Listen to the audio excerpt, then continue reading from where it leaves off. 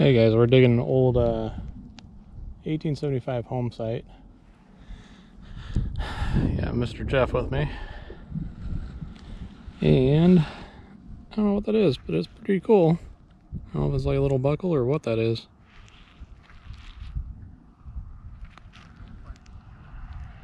But I'm gonna get it cleaned up here. I'm gonna put you down for a little bit and see you in a little bit.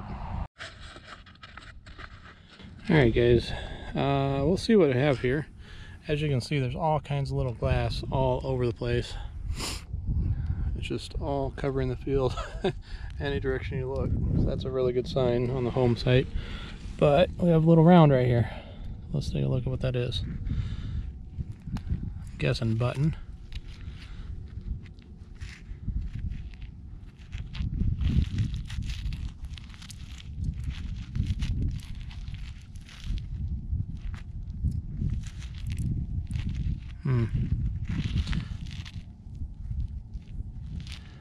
Well, I will give it a clean. If it's anything good, you will see it in the depicted as we're talking about this. So it looks like it could be a button. So we'll keep going. Alright guys, I'm still kind of in that same little area that I just found that button. I don't know if you can see on there. It's a little piece of metal, but it's got a stamp in the middle. It's a profile of a lady. Like a bust on there. Almost looks like the same design of what you see on a cameo. That is pretty cool. Alright, well, we're going to keep surrounding this little area here. We'll keep going.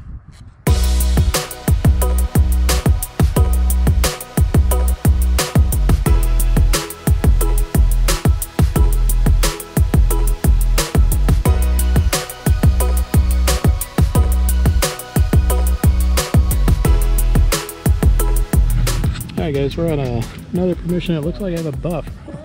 Literally just half-inch down. Right on the curb. You see the curb running right along here.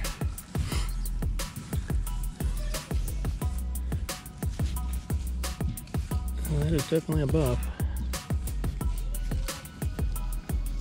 Is that on the edge? Yeah. 1916.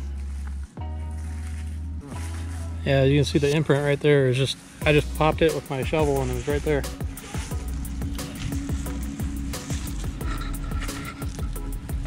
Alright, well, unexpected find, we'll keep going.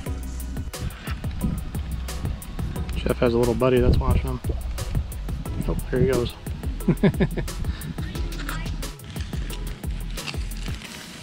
Alright guys, yeah, so it could either be a penny or it's kind of bouncing a little higher, like 27 range.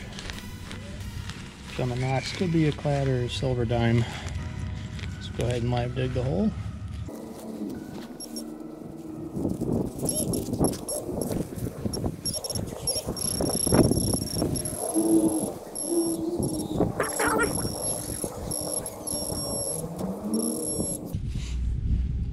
There's a coin.